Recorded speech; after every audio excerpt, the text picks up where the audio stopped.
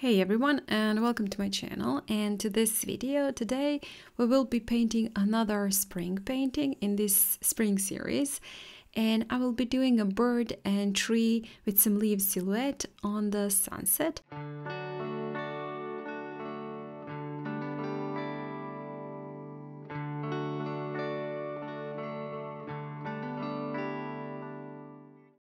I'm starting with doing a light sketch of a bird just to know where it's going to be placed, and if you do like that you can add also a sketch for your branches, but I'm not going to do that. I'm just going to go with my gut when I start to paint them. And for the bird I do want to know where it's going to be placed. Now I'm preparing some colors. This is a little bit of blue, something like an ultramarine blue, and a lighter brown mix just to tone down that blue.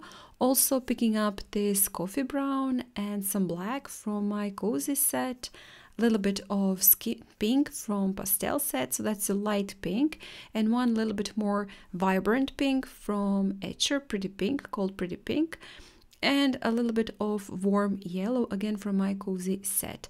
I have pre-wetted the entire paper, and now starting with a little bit of the yellow in the central part just around my bird.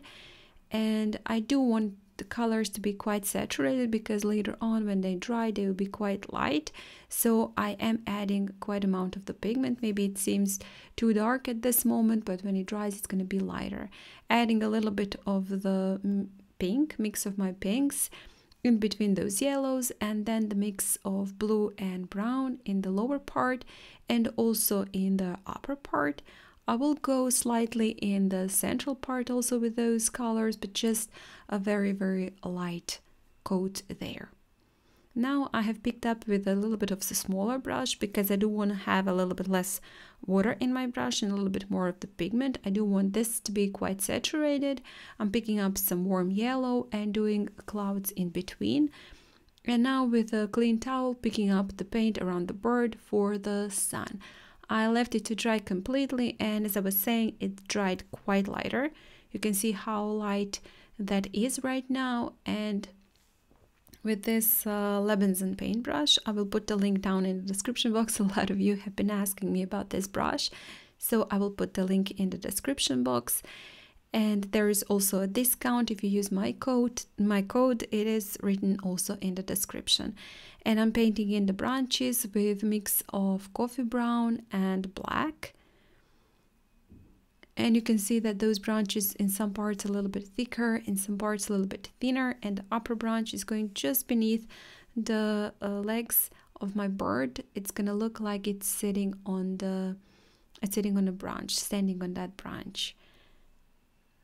And as I said, you can place branches wherever you like, adding one a little bit thicker ones and one a little bit thinner ones. Also, they will be mostly covered with leaves, but also going to be visible. You can paint in the leaves first and then add the branches, but I do find this to be a little bit maybe easier. I'm going to use the same color for the leaves. And you can see I'm just tapping with the tip of my brush, nothing special. If I want bigger leaves, I press a little bit harder, and if I want quite thin leaves, I press lighter to create the smaller leaves, especially at the ends of the branches. And now again using same colors and splattering onto my branches. I do want some random leaves here and there and in different sizes, shapes, so also I'm just adding a little bit more of the splatters. And now same mixture, brown and black. I'm painting in the bird, silhouette of the bird, and using this detail smaller brush. But if you have a round brush with a pointy tip, you can also use that round brush. Painting in the feet, it's just a silhouette. You don't have to be super precise and detailed with this.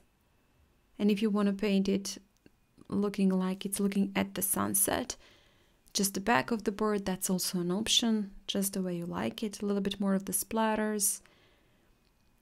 And with that, I'll be finishing off this video. This is a quite simple one, don't you think? And well, it's gonna be done very, very fast. I hope you enjoyed this video, and if you did, please hit the like button, share it, and comment. If you haven't still, please do subscribe to my channel. That would be awesome. And well, I guess there is a playlist of those spring paintings in the description, so if you want to check out other paintings, you can definitely do that. And also all the tutorials on my channel, there are over, I don't know, 300 tutorials there, so for the beginners and intermediate painters, so I'm definitely sure you're gonna find something for yourself. Again, thank you so much for watching, and I hope I'll see you next time. Bye.